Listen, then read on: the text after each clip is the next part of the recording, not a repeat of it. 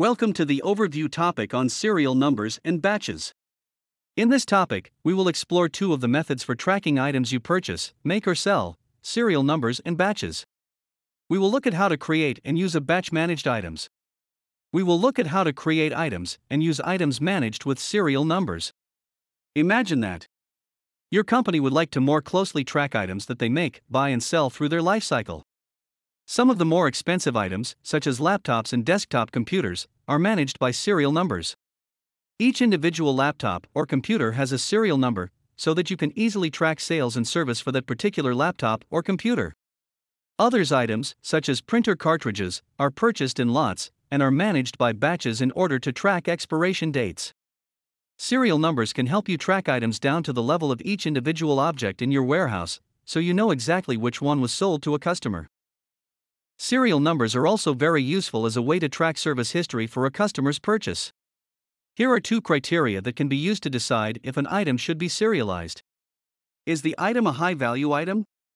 Should the item be tracked for security or repair reasons? If the answer to both questions is yes, then the item is a good candidate for serial numbers. In contrast, batches are used to track a quantity of an item with characteristics in common.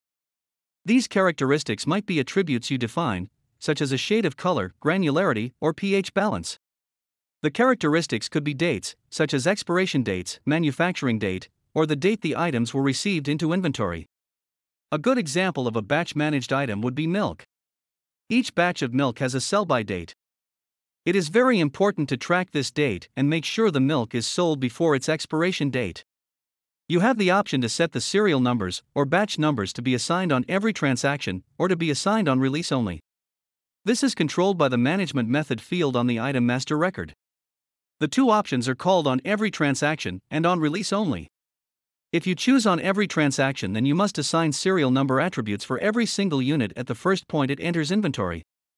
Thereafter, the system will prompt you for a serial number on every transaction where the item is issued out of inventory or returned to inventory. This way you know exactly which objects are in inventory and which objects have been shipped to a customer. This method is useful when you need to track the individual objects at all times, and where the receiving personnel have the appropriate information at the time the units are received. When you first receive the serialized items into stock, you can choose the option to enter serial numbers manually or to create serial numbers automatically using a serial number string of your choice. On release only means that serial numbers are only required on documents that issue an item out of a warehouse. Release documents not only include goods issue, delivery, AR invoices and goods issues to production, but also inventory transfers between warehouses and return and credit documents. When you use on release only at the time of purchase, there is no need to enter serial number attributes. However, when you remove the item from inventory, the serial numbers for these objects must be created first using the serial item management window. An alternate option is to choose automatic serial numbering creation on receipt. When you purchase the serialized item, the system automatically creates successive numerical serial numbers for the quantity you have purchased. With this option, you can immediately release these objects without further operations. You can update the serial number attributes at a later stage, using the serial item management window. This is especially useful when a large quantity is produced or purchased. Why might you choose on release only? One example might be if you manufacture an item and would like to issue it into inventory without a serial number. This way, you can wait to assign the serial number until item is picked for delivery. Release only gives you the flexibility to not worry about serial numbers inside the warehouse. Unlike release documents that issue stock from inventory, serial and batch information is always optional on sales orders because sales orders do not have any effect on inventory, except to create a commitment. If you would like this commitment to capture information about a specific serialized item or specify a batch to be sold, then you can do so in the sales order. Reserving specific serial numbers or batches at the time of the sales order allows for better control and inventory planning. Perhaps you build some customized computers as special orders for customers. In that case, you may wish to designate a serial number in the sales order that will follow the computer through the customizing process until the delivery.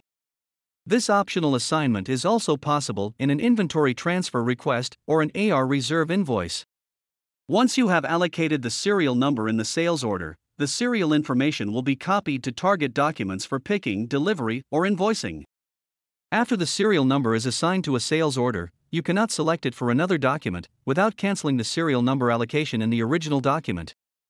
Closing or canceling the sales order automatically cancels its serial number allocation.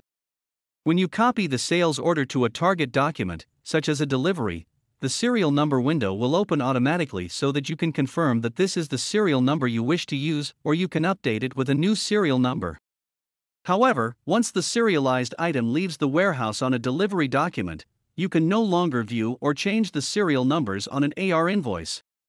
If a credit memo is created, then you will be able to view the serial number window to confirm or update serial numbers. Serial numbers track each individual unit of an item. Batches track a quantity of an item with characteristics in common. You have the option to set the serial numbers or batch numbers to be assigned on every transaction or to be assigned on release only. The management method on every transaction mandates that you assign serial number attributes for every single unit at the first point it enters inventory. On release only means that serial numbers are only required on documents that issue an item out of a warehouse. You can optionally assign serial and batch information on sales orders, inventory transfer requests, and AR reserve invoices. You have completed the topic on serial numbers and batch management. Thank you for your time.